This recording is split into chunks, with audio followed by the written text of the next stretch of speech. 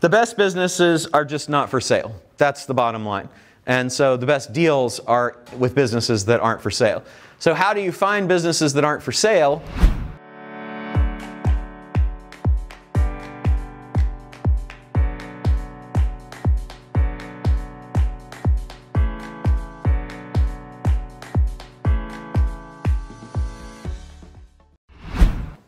You just let people know. Remember I said change. How many of you actually changed any of your social media to say investor over lunch or anything? Yeah, Michael? All right, cool. That's the best way to do it, is to let people know that you're an investor and let them know that you're buying businesses, right? That you're interested in buying businesses, because that will be the best way that the news spreads among your network. So tell your friends and family.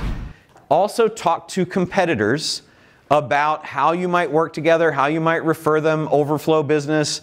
You know, hey, we're in this together. Let's talk about things that are working. There's lots of ways to do that. Approach your competitors. Has anybody here talked to a competitor?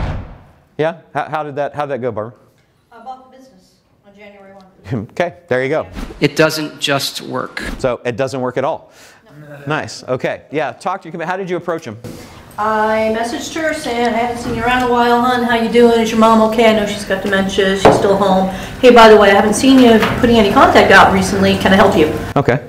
So your family's having medical issues. I think maybe you're not working the business. I'd like to take advantage of you. That would be a good... I'm just kidding. I'm just kidding. I have a pipe wrench in my hand. Yeah. You didn't tell us the pipe wrench. If they're not having health issues, they're going to, unless you sell me the business. Okay.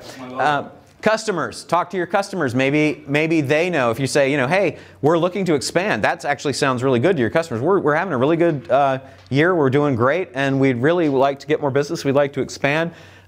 Anybody who is distributing in your downline to distribute stuff, your suppliers, the people that are sending you business. Suppliers are really great sources for leads, especially your suppliers know who's paying them late. So if you talk to your suppliers and say, hey, I'm interested in expanding. I'm just wondering, is there anybody that, I don't want you to tell me somebody that's late paying, you know, that might be in trouble or anything, but is there anybody that you think I should be talking to that might be interested in selling, right? That I could help them? Right. Now your supplier likes that because they know if you buy the business, they're going to get paid. So it's kind of win-win. Also, just going through your phone, I have so many things that slip by in my phone that I have no idea slip by. So I'll go through once a month and go back through, I think it's like maybe 250 that the messages that the iPhone holds.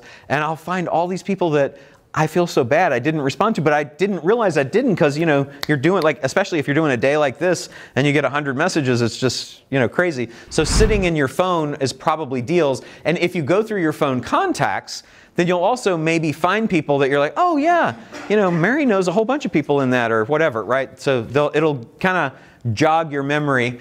People that you meet, obviously let the people that you meet know that you're interested in buying a business in whatever area you're interested in.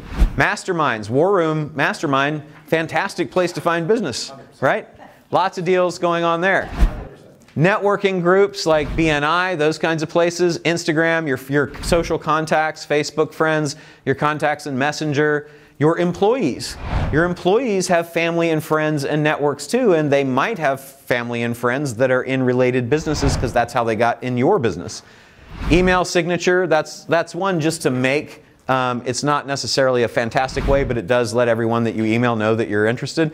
Angel networks are good. I mentioned EO and YPO before. Financial planners know people that are retiring.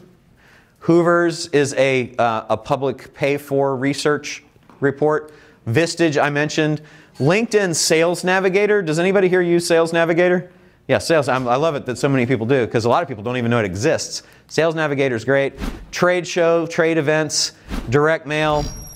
Direct mail, I'm going to show you how to do that. Trade associations. So lots and lots and lots of ways. These are the ways that you're going to find the businesses that are not for sale. If you want a lot of additional really cool stuff, I've got a whole channel full of it, and you should subscribe so that you don't miss any of it, because I'm uploading videos all the time. There's a lot of things that are changing in this area, and you don't want to miss out. You don't want to do it wrong, and you don't want to make the mistakes I made. Subscribe so that you don't miss out, and then check out this next video.